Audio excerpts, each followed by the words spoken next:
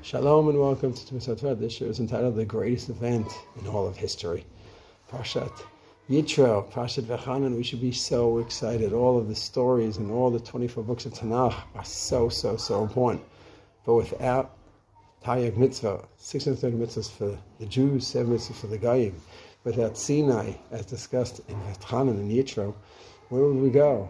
You have 8 billion people, so many of them searching for God and spirituality, without a derech, without the derech, the way to have the vekut and closest to Hashem and build a proper society, we're lost. So we should be so appreciative of these two parshas Yitro and Hanan, and thank Hashem, for giving Torah to mankind, and specifically to the Jewish people. I'm so glad to give us all 613 mitzvot. It is such a treasure.